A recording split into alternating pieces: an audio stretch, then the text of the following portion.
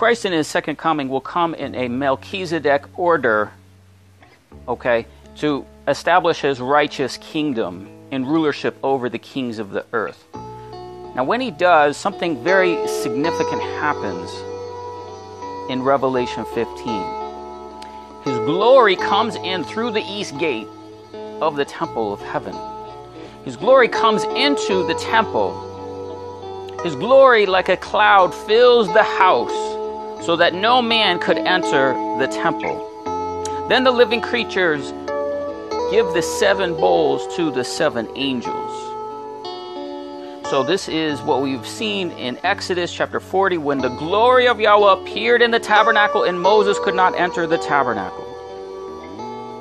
And this is the Ancient of Days, and the one like the Son of Man was brought unto the Ancient of Days in Daniel chapter 7. So we're going to look at the saints of the Most High in this order, and we're going to go into the scribe's chamber. As we interpret scripture, guys, we want to do everything we can to try to communicate this message, okay, into the scribe's house. The scribe's house is the treasure, the thesaurus, the things old and new, okay, and is the parable of the scribe, the householder. Therefore, every scribe which is instructed to teach is like unto the kingdom of heaven, is a man which is a householder, which brings forth out of his treasure, in the Greek thesaurus, things new and old. Okay, so this is how we interpret Scripture. The Scripture tells us how to interpret Scripture, knowing this first, that no prophecy of Scripture is of private interpretation, but the prophecy came not in old time by the will of men, but by holy men, as God spake, moved by the Holy Spirit. Okay, so we must compare spiritual things with spiritual things. These things God has prepared for them that love him, and God has revealed them to us by his Spirit. For the Spirit searches all things, which the Holy Spirit teaches, comparing spiritual things with spiritual things. So, if you're earthly minded, these things are difficult to understand, but they are simple. It's comparing the book of Daniel to the book of Revelation. That's how you interpret Scripture. That is the prophecy. It is these two men and what they saw in glory in the revealing of the Lord Jesus Christ. So previously we have talked about the 70 weeks are determined upon your people in the holy city, okay, to finish the transgression, make innocence, to make reconciliation for iniquity, bring in what? Everlasting righteousness, seal up the vision, the prophecy, and anoint the most holy. So key words here are what? Everlasting righteousness, holy. Hopefully you watched a previous video and these make sense, but this is the revealing of the Lord Jesus Christ. His name in Hebrew is Aleph Tav. In the book of Revelation, it's Alpha and Omega. Okay? Everything agrees perfectly. Now, Daniel's written in Hebrew. So, when we say forever, it's Olam. Zedek, righteousness. Kodesh, holy. Forever, ages, righteous, holy. So, there you can see everlasting, righteousness, holy. These are words in Daniel's 70 weeks. Okay, we explained that in the previous video, but we have to go over this again, guys. He is the King of the ages. His righteousness endures forever. He is the Holy One ruling on Mount Zion. Okay? So, we do have other videos on how to be a citizen of heaven. Okay? Guys, these are things you must know. You must be. It's not just who you're learning of something. This is who you are if you are a true believer entering the millennium. Okay? So, the everlasting righteousness and holy Melchizedek priesthood applies to him and to his believers entering the millennium. All right, just to look at our previous message, we had broken down the decoding of Daniel 9 and the 70 weeks. So basically it says 70 weeks are determined for your people, and then it describes 6 or 7 things which were to take place. We found those all in the book of Revelation. And there were a couple things that came out in this study that I had to do another message on, okay? And those being this point here, to bring in everlasting righteousness, these two words, everlasting, olam, righteousness, zedek, okay? That's what Daniel is. Daniel's in Hebrew. And then we find those, the word righteous, only after Revelation 15, as we said in the intro of the video. This is being applied to him, okay? In Revelation 15, 16, 19, okay, many times. Then it goes on to talk about anoint the most holy. So, it also begins to use this word to describe him as holy as well after Revelation 15, which you can see here, and it will be part of our message today. Now, what ended up happening in this study was a few things that I can only describe as errors in the King James Version that are obscuring this phenomenal information, phenomenal revelation of what is taking place. Okay, so it really is important, guys, for you to understand what has happened in the spirit realm. What we're trying to do is teach you what has already happened in the spirit and what the book of Revelation says. Okay, that's all I can do is just teach this over and over in hopes that someone understands it. So this was our previous video. Now, in our next set of notes, the way that we want to communicate this, okay, it's basically the same thing. We're saying the same thing, but we're attributing these characteristics to Melchizedek. We'll explain why. Christ came in the order of Melchizedek. Now, you can read about that in Hebrews chapter 6, 7, 8, 9, and really up to 10, okay? And for everybody, that order of Melchizedek was his first coming. And honestly, most people don't even really understand that. What is the order of Melchizedek? I don't have time in this video to do it, but that is the order that he came to be as priest. Okay, so he didn't come as a Levite. He came through the tribe of Judah. So in order for him to qualify as a priest, there had to be a change. Okay, so he came in the order of Melchizedek in a Melchizedek priesthood. Okay, now the Melchizedek priesthood is attributed to each aspect of his coming. Most of the details in Psalm 110, when it talks about Melchizedek and deals with his judgment, deals with his second coming. Okay, that's why we're calling it the revelation, the Aleph, Tav, the Alpha and Omega of the Melchizedek priesthood in his second coming. Okay, because these were not fulfilled in his first coming. Okay, they were not fulfilled in the last 2,000 years. They are only fulfilled in his second coming. Okay, now once again, as we explained, these words, everlasting, righteousness, and holy, all right, we find them again, as we mentioned, we're going to explain again Revelation 15, 16. They are also in the Melchizedek order. Now, the other thing we're going to say to you is this aspect deals with that. A brief summary of the Melchizedek priesthood in his second coming. This set of notes deals with the people.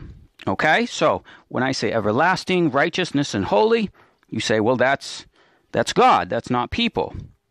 Well, no, it's not. A lot of people will say things like, oh, we're sinner, everybody's going to die, no one is holy. That's actually not what the Bible says. Okay? Those are nice religious statements to make you sound humble, but that's just not scripturally correct. Okay, it's not true. So this whole page deals with how everlasting, righteousness, and holy is ascribed to people. Okay? So we'll get to that. That is our second page of notes, but let's get back to, as we explain and look at these characteristics over there in Revelation 15. And we want to spend a little time on this, guys, to go over what was discovered in doing this study. Okay, so we got Revelation, we got this Melchizedek priesthood, we got these words, everlasting, righteousness, holy, right? Okay, so what we've done is everlasting in Hebrew is olam. Righteousness is zedek. Holy is kodesh. So what we've done is basically take those words and just give them a blue, kind of highlight them, point them out to you so you can see them. And what you can't see is that these words are only used after Revelation 15, as we mentioned. So when you do these studies, guys, you have to dig into the scriptures. You have to dig into the original language. Sometimes even into other manuscripts. Now, I realize most of you will not do that extent of work. Okay, you're just going to click on YouTube and listen to what everybody says. But that's really, this message is really for disciples, really people that will study and learn. Okay? That's really this whole channel, what it's for. It's not really for lay people. It's just, you think it's about you. And that's where, it's just difficult. So in this song, Revelation 15:3, great and marvelous are your works, O Lord God Almighty. Now, if we take this, Lord God Almighty, what is this talking about? It's Yahweh El Shaddai. Okay, now who is this? This is Christ. So first off, when you look at the words and you look at the names, you'll see that Yahweh is Christ. El Shaddai is Christ. Okay, so it's saying he is Yahweh. He is El Shaddai. And then it says, righteous and true are your ways, you, King of the ages. Now, I'm going to suggest, there's a couple ways of looking at this. I'm going to suggest King of the ages, because now King of the ages gives us this olam, everlasting. Okay, so if we were to read this in Hebrew, it would say olam, but this is in Greek, and it's eon. It's like a heon and a hionon, all right, in the Greek. So it's kind of like the word we get eons and eons, right? That word comes from the Greek word, and it is ages, okay? So here he is the King of the ages. Now, why this is so important is because just as he comes in the Father's glory, in the Father's name as Yahweh and El Shaddai, he also comes in Ancient of Days. That's what this means, okay? He is the Ancient of Days in Daniel 7, all right? Then verse 4, who shall not fear you, O Lord? Who's Lord? Yahweh. Yod-Heh-Vav-Heh, if you were to translate that into Greek, right? And glorify your name. All right. So who do you fear him? That's why I'm doing this. Do you actually fear him? Are you terribly afraid of the coming of the Lord Jesus Christ? You answer that yourself. Okay. You don't have to answer me. Who shall not fear you, O Yahweh, and glorify your name? For you alone are holy. Okay. So just like we saw righteous. Okay. First time it's being used, righteous. First time it's being used, holy. Two of the words, Zedek Kodesh, all right, that we saw in Daniel. And the wrath of God who lives ages of the ages, okay, aeon, aeon, all right, so ages of the ages, that's why we're saying, okay, King of the ages. This is in another manuscript. The King James says King of the saints. Now, some manuscripts read King of the nations, so it can be viewed as King of the nations. Some use the expression King of the ages. Both titles are used in parallel in the parallel song. Okay, so the same song that you see here, Revelation 15, is in Jeremiah 10.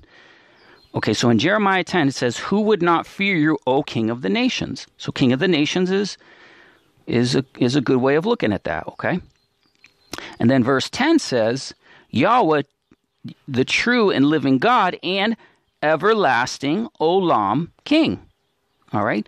So you could really look at he is the King of the nations or King of the ages. The reason we're suggesting ages is it does say ages in verse 7. Okay. So Revelation 15:7 reinforces this by he who lives ages of ages, just like it says in Jeremiah 10, the true and living God, everlasting King. Okay. So you are righteous, O Yahweh, which was the Holy One. Now, another mysterious thing that I found in studying this, where the King James, okay, they didn't help me with that, the King of the ages. If you read the King James, what it says is this, you are righteous, O Lord, which was, and shall be. But if you look at the original word in the Greek, it's hoesis. Hoesis, I'm probably not saying that right, but basically what it means is Holy One. So what this means, guys, is he's coming in a holiness, and even the words to describe who he is are very deep and profound. Okay, I don't really know how to communicate this. I don't really know how to say it, honestly. But what it is this title has been in the book of Revelation up to this point. Whenever he's worshipped, he is he which are, who was, and is to come. It says the same thing over and over. But then here, instead of it being who are, who was, who shall be, it's which are, who was, Holy One. So what this is doing is this is connecting the Holy One to the ages of the ages. Okay, the righteous one, the Holy One. It's a title of his name. What it's saying is that there's no distinction between his eternity and his holiness. Okay? That's what's happened. He said Holy One here, not eternal. But all of these words, even though we have three different words here, these words are the same. It's like saying the same thing. Eternity, righteous, holy. Okay, so they basically replaced that word, okay, or not, the Holy Spirit did. And when John wrote this, he didn't replace it. He put this word Holy One to get our attention that he is righteous, he is holy, he is everlasting, he is eternal. Okay? So that's what it's doing in Revelation 15, and then 16 it has this song, okay? And then verse 16, in chapter 16, verse 1, and a great voice from the temple. Okay, so this is his great voice. He's in the temple, like we showed you in the intro of the video. His glory went into the temple, and then he begins to speak from the temple. So this is his great voice from the temple, saying, pour the bowls, okay? So I hope that makes sense. I'm trying to communicate that the best I can.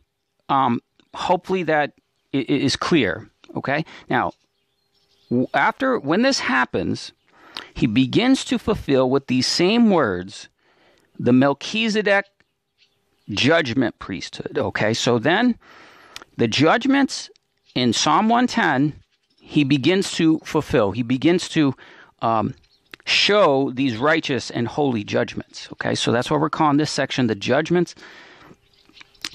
of the Melchizedek priesthood, okay? So Psalm 110, Yahweh shall send the rod of your strength. So this is the rod of iron. So he begins to use the rod of iron. So in Revelation 1, to he who overcomes will be given a rod of iron, and Christ says, as I have received. So in Revelation chapter 2, when he's speaking to the seven ecclesia, he's already received the rod of iron, okay? But now he's beginning to use it, okay? Yahweh shall send the rod of iron, we're calling it, says, the rod of your strength out of Zion, and he will rule in the midst of your enemies.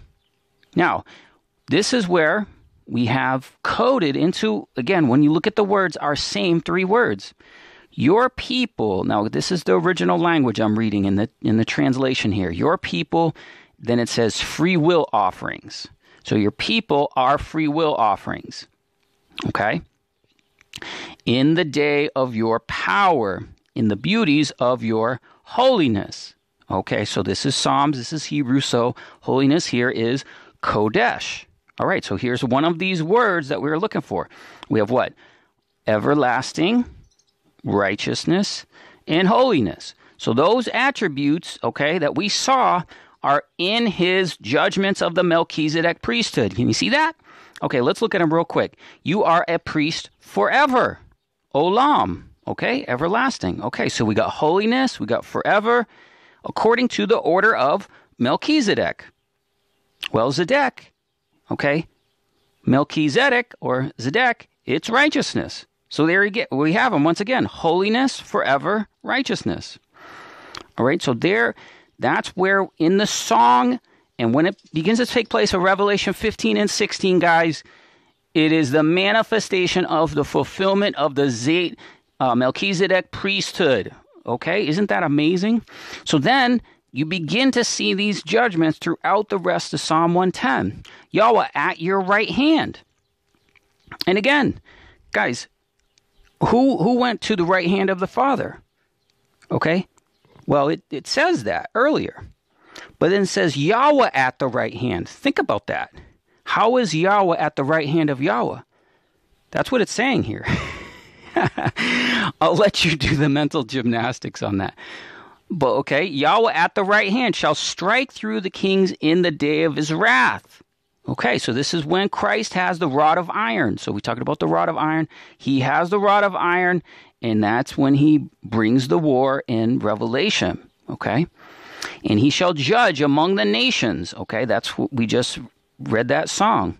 He will fill the places with dead bodies. Okay, this is the harvest, the winepress harvest, the wrath of God. And he shall wound the heads of many countries. So this is the rod of iron. This is him coming in the judgments. in the judgments of the great Melchizedek priesthood order, okay, to bring these judgments. So the great voice from the temple that poured out the bowls, now he's using his righteous judgments on the earth, okay? So as we keep going, we can also see this fulfillment in Psalm 2. Okay, Psalm 2 says, the kings of the earth set themselves, and the rulers take counsel against Yahweh and Mashiach. Okay, so against Yahweh and Mashiach. So the people are actually going war against God. This is what you're seeing, guys. This is what World War III is that you're seeing in the news. This is what it is. They're really fighting Yahweh and Messiah. They're supposed to be two Christian nations, but they're fighting Yahweh. Verse 6, yet I have set my king on Mount Zion, or Zion Mountain, of my holy. All right, so here we have it again. We got the king on Mount Zion of his holy mountain. Okay, and then he says, I will declare a decree. Okay, so everything that is taking place has to come decree from him. Now, this decree we do see in Daniel. Okay, Daniel said unto 70 weeks. Okay, so we counted those 70 weeks that came to Passover. So all the rumors of war in World War III, they started at Passover. All right, and then verse 26 says, unto the end, war and desolations. So yes, this could be a decree from the king, this very decree in Psalm 2 that it's talking about, okay, of World War III. All right, this could be his rod of iron. Not saying specifically this, but Daniel does say 70 weeks. We counted those 70 weeks right into Passover, so that could be what we're looking at. Now, verse 9 says, he will break them with the rod of iron and dash them like a potter's vessel. Okay, so just keep in mind, guys, these aren't nations these are people that are influenced, to go to war, to fulfill Christ's judgments on the earth. That's what's going on. And what are our instructions? Okay, to serve Yahweh with fear, rejoice with trembling, kiss the Son, lest he be angry and you perish. So there we could see him as this Melchizedek order of judgment. Now let's look at how these same words are attributed to the saints of the Most High. And as we have mentioned, many people say, oh, we're just groveling sinners. Well, sinners go to hell. Okay, no, we're supposed to be righteous and holy. That's what the Bible says, all right? So, again, we have these same words. And now what you can see is that these words are, in fact, attributed to the saints of the Most High. So we're going to look at Revelation 20 and 22, and you'll see this. And I saw the thrones, and they that sat upon them, judgment was given to them.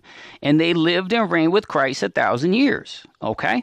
So they lived and reigned with Christ 1,000 years, but, we're going to see they are considered holy. Okay? Verse 6, blessed, okay? Remember, it says, blessed is he that comes to and waits 1,335 days, right? Okay, blessed and holy is he that has part in the first resurrection. But they shall be priests unto God and of Christ, and shall reign with him 1,000 years, okay? Now, that reigning doesn't stop after 1,000 years. It keeps going. It's just talking about the millennium. Okay, this is talking about the millennium. All right, then we go to Revelation 22. Once we get to Revelation 22, it talks about his servants. His servants shall serve him. They shall see his face. His name shall be in their foreheads. Okay? His servants shall serve him. They shall see his face. His name shall be in their foreheads. Verse 5, they shall reign forever. Okay? Eons of eons, ages of ages, forever and ever. Okay, so just like now we can see these attributes. We saw holy, okay? He is holy, Kodesh, now forever and ever, everlasting. Now these are being attributed to people, not just Christ, okay? Can you see that? Behold, I come quickly, okay? Blessed. Okay, again, blessed is he that watches. It says keeps, but we can also see this word can be viewed as watches the words of the prophecy. All right, so we have this the servants here, and the servants, they'll reign forever and ever. They're blessed. Okay. And then in verse 11, watch. He that is righteous. Okay. So they're reigning forever and ever. They're called holy. Okay. He that is righteous, let him be righteous still. He that is holy, let him be holy still. Okay. So there you have it, all within a couple verses. They'll reign forever and ever. In the Hebrew, you would say olam or ed olam, forever and ever. Okay. They are righteous. He that is righteous, let him be righteous still. He that is holy, they are holy. Kodesh. He that is holy, let them be holy still. Okay? And I also want to point out something that in all of these, in this notes here, guys, is the interlinear translation Bible, which allows you to look at the Hebrew. And in the interlinear, it says something different than the King James of chapter 22, verse 14. It says, blessed are those washing their robes, that they have the right to the tree of life, and by the gates they do enter the city. Okay? Now, he's saying, blessed. He's still saying here, I'm coming. Okay, so even though this is Revelation 22, it's the end of the book, he's still admonishing, I'm coming. Okay, so he is coming. He that is righteous, be righteous still. He is holy, let him be holy still. Blessed are those washing their robes, that they have right to the tree of life, and by the gates of the city. So this has already happened. Okay, there are people already blessed that have prepared themselves, that have washed their robes, that are entering the gates of the city. That's why when he goes into the temple, no man was able to enter the temple. Well, that's because men are in the temple. Okay, they just can't go into the temple building, okay, until the 7 bowls, okay, but they can go through the gates of the city and enter the city. Now, washing their robes is significant because now what we can see is this connection here with Daniel. Okay, so we go to Daniel chapter 12, and in verse 10, many shall be purified and made white. What are you making white? Garments. Okay, they're washing the robes, made white garments. They made white and tried. The wise shall understand. Now, this in Hebrew actually would sound like understand and understand, because wise is actually shekel, which means to understand, and bin is understand. So it's like, blessed are those that understand. All right. Then verse 12, blessed is he that waits and comes to 1,335 days. Okay, so blessed waits and comes. So waits is like what we saw before. Those that are watching, okay? Christ said to watch and pray, okay? Blessed is he that waits. Blessed are those that watch and come to 1,335 days. Okay, now let's look at something else here in Revelation chapter 1. So we saw that admonition of forever and ever, righteous and holy. Okay, when we get to Revelation chapter 1, we see another admonition. So these admonitions happen at the very beginning, Revelation chapter 1, and the very end, Revelation chapter 22. Okay, they're similar. Okay, and we see very important details, once again, to the book of Daniel. So Revelation 1, verse 3, again, blessed is he that knows. Okay, now King James says reads, which it could be, but the root word here is gnosko. And it means to know. So the word is anagnosko. And it means to know or understand. Okay, so if you're a Greek person, you say, blessed is he that not reads, but he that knows. He that understands. Okay, that's what I'm saying. You have to know, you have to understand based on who you are if you're in the prophecy. Okay, blessed is he that knows. And they that hear the words of this prophecy and watch or keep. It says keep, but again, we're saying watch because watch means it's tyrio, means to guard. Okay, to keep something. It's to guard something. It's to watch. Okay, blessed is he that watches. Blessed is he that waits and comes to 1,335 days. All right, and those things which are written there. And so blessed is he that what? Knows. You have to know. You have to know this, guys, okay? Revelation 1, that's verse 3, and verse 5. This is interlinear again. To the one loving us and releasing us from our sins. through the blood of him. Okay? So he's released us from our sins. That doesn't mean we are a continual sinner. No, that means you're righteous. Okay?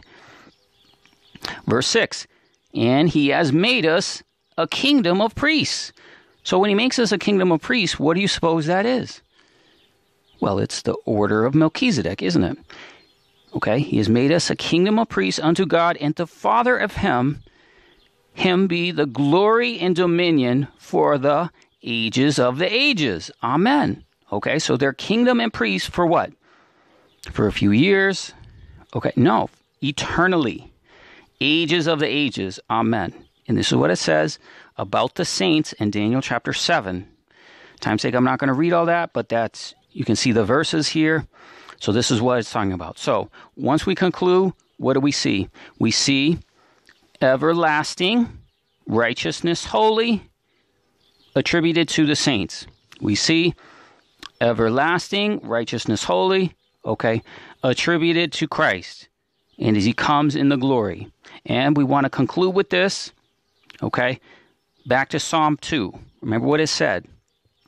He's going to start bringing terrible judgments on the earth, okay? And I do all this teaching so that you are not caught up in those judgments, caught up in the wrath, okay? But you would know him, okay? You would rise up with who we are to be in these last days. So Psalm 2:11 says, serve Yahweh with fear, rejoice with trembling. Kiss the Son, lest he be angry and you perish.